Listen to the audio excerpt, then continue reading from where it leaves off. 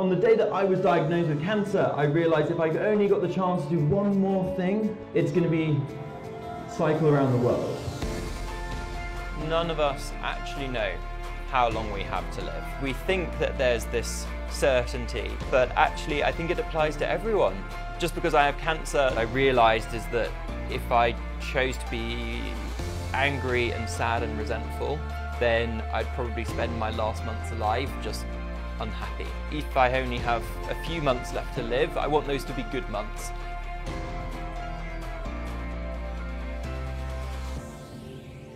My name is Luke Grenfell-Shaw. In 2018, I was 24 years old and I had this ache in my left shoulder that just wouldn't go away.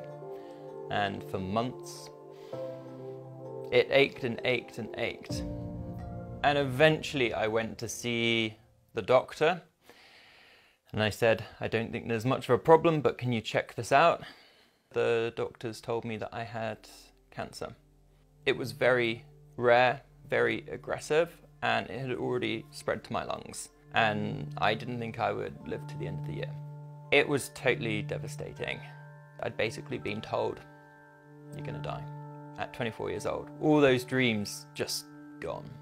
After I got diagnosed, I had chemotherapy, I had radiotherapy, and I had surgery. But my dad gave me some amazing advice, which was you can't control whether you have cancer, but you can control your response to it. I went for a walk every single day I was in hospital around Bristol, and sometimes I would cycle my bike on a stationary turbo trainer in my hospital room. I had always dreamed about cycling around the world, but I always thought the time would be later. Like after university, after I'd bought a house, after I'd, got a great job, after I'd retired. When I got cancer, I realized that there was going to be no other opportunity for me to live this dream.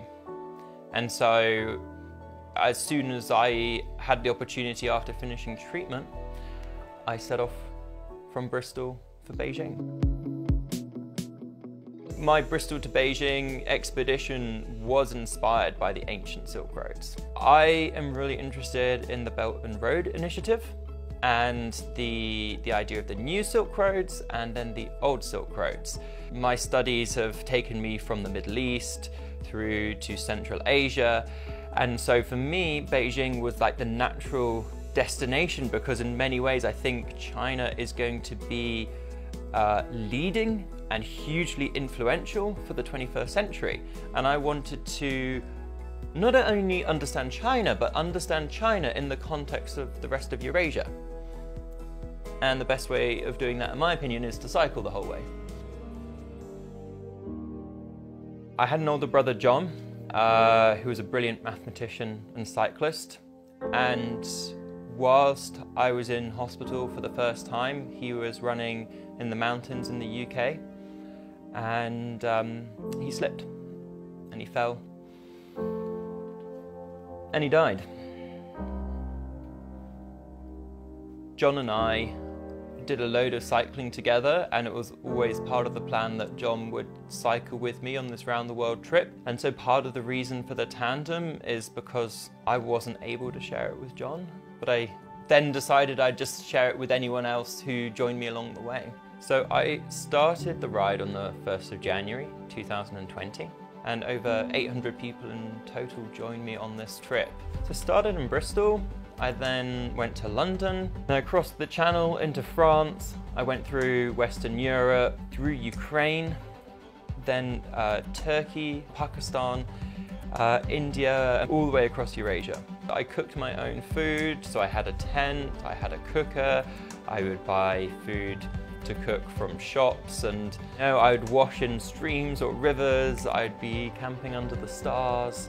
I mean, people join me from everything for a kilometre to 2,000 kilometres, like a complete range. And I think what was special is everyone brought their own little story to the adventure, to the trip. Oh, coronavirus, my God. There was coronavirus, the Chinese border was closed. I raised £130,000 for cancer charities, and this trip was 30,000 kilometers through 30 different countries.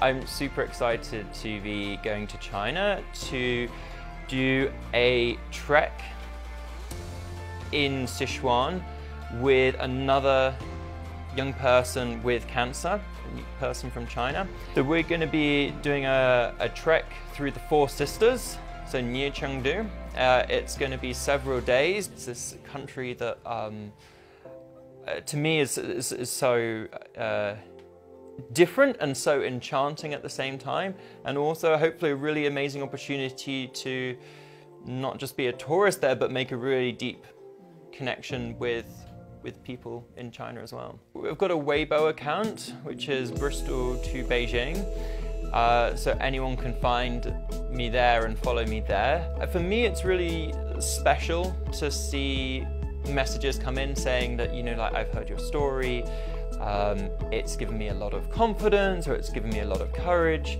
And for me, that is a big sign that I'm doing my job well, because I'm trying to reach people and I'm trying to give people a little bit of confidence or hope at a time when you feel like there often isn't any. So I think it's really important for everyone to be thinking about, what do I want to do with my life? What is my dream? Not the dream of society or parents or school, but what is the thing that makes my heart sing? And not hesitate. Go out and do it.